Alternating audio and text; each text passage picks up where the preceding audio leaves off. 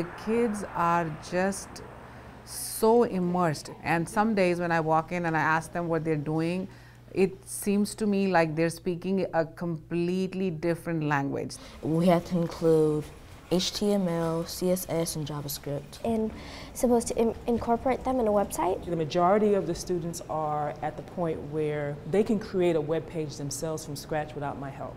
The background picture and the GIFs are CSS. And you know, the curriculum that she's using for them really is used by adults. Somewhere along the way I made a decision that I wasn't going to baby them. I have not watered down the material for them.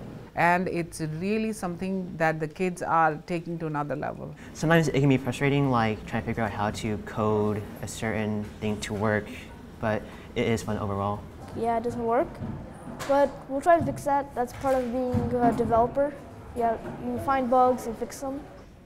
We stressed out a lot about this because it's repeating. They take to coding much faster, much quicker, and much easier than we do, as adults do. It's not that complicated. It's pretty basic, but it still takes a little bit of time to understand it. Yes, if we had a wrong period, then everything would go wrong. So when I first started class, I was like, ugh, computers.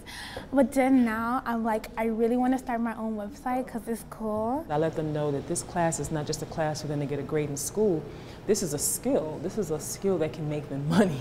Any profession that's in the medical field is going to require an understanding of coding and programming to some extent. I want to be a computer scientist when I grow up. It's fun. It just really is fun.